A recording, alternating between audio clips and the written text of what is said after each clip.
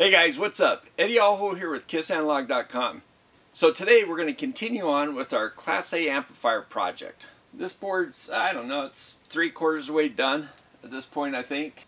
Alright guys, so when you're building a board, let me just say, now first of all, this guy's nice to have. Something to hold it up off the bench when you're soldering. Sometimes putting standoffs on the board is a nice way. Put standoffs on both sides so you can flip it over and it's not laying on the parts. But this is a pretty inexpensive gadget.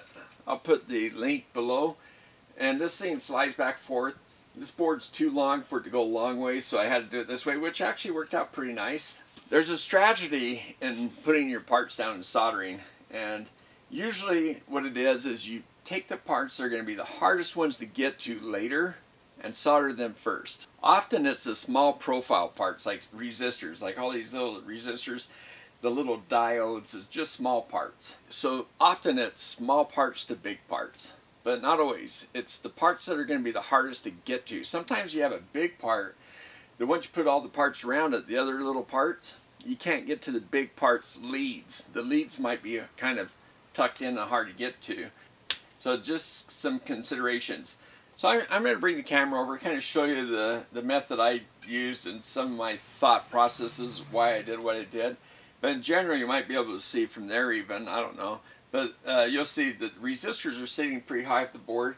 And I did that obviously so they don't heat the board, but I also did them high enough that there's room for air to move underneath them and around them. So also to help the resistor itself not see a hot spot underneath it and be able to, radiate heat all directions. So now where I have a cluster of them over here, we'll talk about that.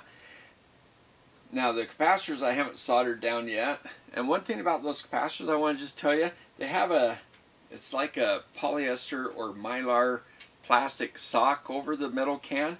That metal can is tied to the negative lead of the capacitor, so you can ohm that just to check for yourself. They put that on there. It serves the purpose obviously to show you the stripe for the negative lead, also to show you the value and all that stuff, but one of the main purposes is for isolation or dielectric protection. When you have caps close to each other and they're touching and they're not the same potential, the negative lead, you don't want them shorting together, okay? Even though I've tried to be careful in the past, I always try to be careful when I'm soldering, of course, but when I'm soldering something, you're soldering over here somewhere, you may not be focused on that long tip, back here, hitting a cap until you touch it. You go, oh, did I just do that? Yep, I sure did. And you burnt a little mark in the polyester or whatever it is. And then it looks like crap. If they're next to the part, it could be a dielectric issue, but in a case like this where they're not next to each other, it just doesn't look good, and we want our boards to look good, right? So it's good to put those on after you've put on most of your parts, I think. Now the FETs, there's 3 FETs that's in the middle of the board. I could just drop them down and solder, which I was tempted to do. But then I wanted to look at a heat sink to see if I need to have them posted up off the board a little bit. The leads kind of go skinny and then they kind of flare out. And where they flare out and they hit the board, I think they call that the meniscus. And if you just drop them down like that, you might find that they don't fit the heat sink as well. So I want to make sure I want to find a heat sink. It didn't say to put them on a heat sink, but I think I probably should since they're power devices, right? So I'm going to look for a heat sink and consider that before I put them on the board. Now the big FETs here, let me show you something. The big FETs, they put them along the edge, so I think the idea was so they sit next to the heat sink. You mount the board next to the heat sink. Well, if I do that, I think there's a little bit, I don't know if the legs, I think the legs need to be bent so they come away and then go up. So I think I'm going to leave them a little bit longer so I can bend them. So there's a little bendability there. That makes sense. Alright guys, let's bring the camera over, take a look at this board, kind of see the progress I've made, and I'll talk about it a little bit. And if you guys want to see me show a different progression of this board, one thing is we're going to find out the right parts on this board, and then I won't have to make modifications to this one. I can solder them on cleanly. And the other thing is, if you guys want to see a different progression, like you want to see soldering and that kind of thing, let me know. If you want me to fast forward to the soldering just so you can see it being built, let me know that too. Otherwise, on this board, I'm just kind of showing you steps of the progression, okay? So what I've found out is I've got heat sinks on these 3 FETs in the middle. I'm going to show you how to properly apply the thermal compound on the heat sink, at least how I'm doing it, okay, and the way I think it should be done. And then I'm waiting for the heat sink to come in to put the big FETs on. So I'm just going to show you today the progress I've made, okay? So sorry about that, no testing, we won't get that far today, but it'll be a little shorter video, I guess. Alright, let's bring the camera over and take a look. Okay, so here's the board. I've got parts actually soldered in. I don't have this big FET soldered in. I wanted to wait to get the heat sink so I know how high, but I've got these 3 guys soldered in.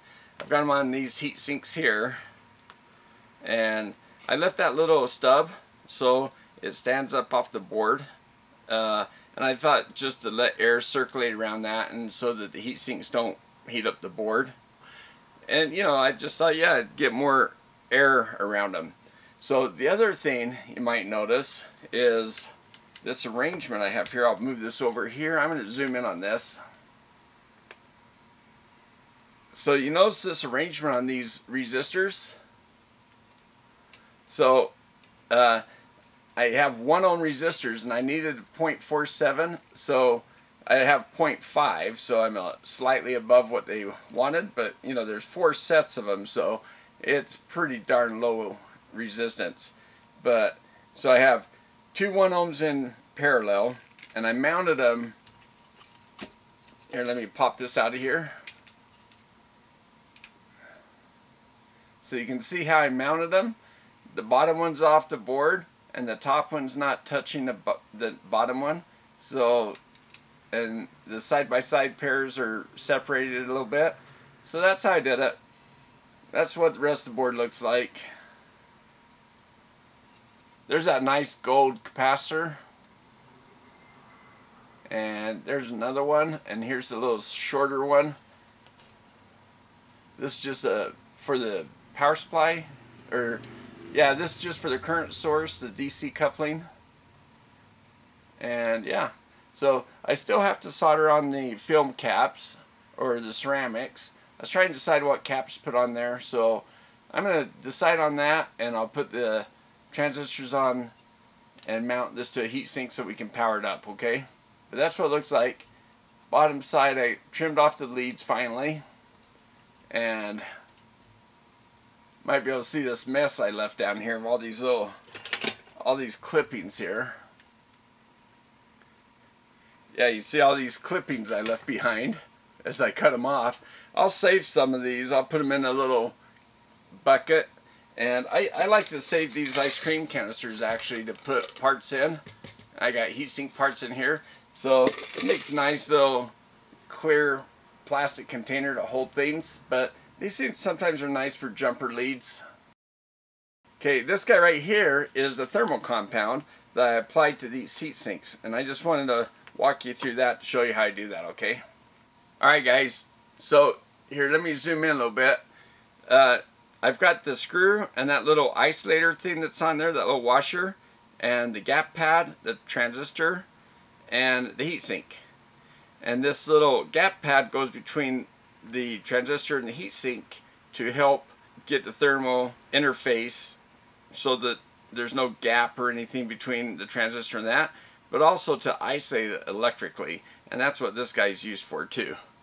But in this case, I'm not going to use either one of those two things because those heat sinks are not going to be touching anything, and they're spaced apart, and so I want the best thermal conductivity as I can, so I'm not going to use that isolator, this little guy right here, and I'm not going to use that gap pad. I'm just going to put, I want this metal to metal as good as I can, okay? Now, when you do that, some people say apply thermal paste liberally. That's a no-no. Don't do that. Thermal paste is not a better conductor than metal. And another thing is you get it everywhere. Even when you're trying to be careful, it just happens to get everywhere. When you apply it, you put just a little dab on here, and it's always going to come out liberally, a lot more than what you need. Okay, now what you do is take this little spatula that came with this guy and you put it down here on the plastic, on the metal, anything that's going to come into contact with that heatsink.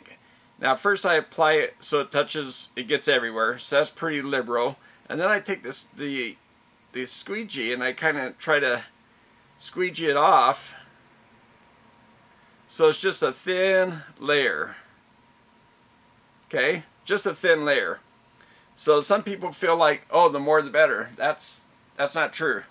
No matter how good this stuff is, it's still a resistance, a thermal resistance between the two metal pieces.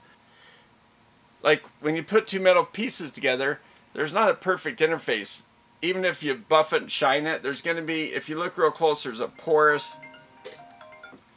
little pores to the metal, and all this compound's meant to do, fill in those gaps in that porous connection, okay? So then you put the screw down in here, and you go ahead and screw that down nice and tight, and then you hold the leads. Now I've put a gap, you know, something like a screwdriver in between the transistor and the heatsink to hold it straight, but I find just putting your fingers there, when you tighten it, it wants to twist the transistor underneath your fingers if you don't hold it. So I just hold it, try to keep it straight. Sometimes I have to do it a couple times, and then I try to get it nice and tight. Okay, so now there's not a lot of thermal compound between my heatsink and transistor, just enough to fill in those voids, and probably still plenty or more than I need. Alright guys, so hey, I hope that gave you an idea how at least I put together a board, and I was hoping to get the big heatsink in, and it might be a little while actually. I'm kind of afraid of that. I've got a bunch of other heat sinks around here, and I thought I'd have something that would fit, but I just don't quite have something that long and something big enough to dissipate the heat we're going to. So I don't really want to burn up the fits, you know, because even at idle, this thing's going to get hot. It's not like a different class of amplifier that runs more efficiently that I can run at a lower power and not heat up. So sorry about that. But hey guys, thanks for watching. Thanks Patreons for all your support, and everybody for watching the videos. And hey, we'll see you next time. Thanks.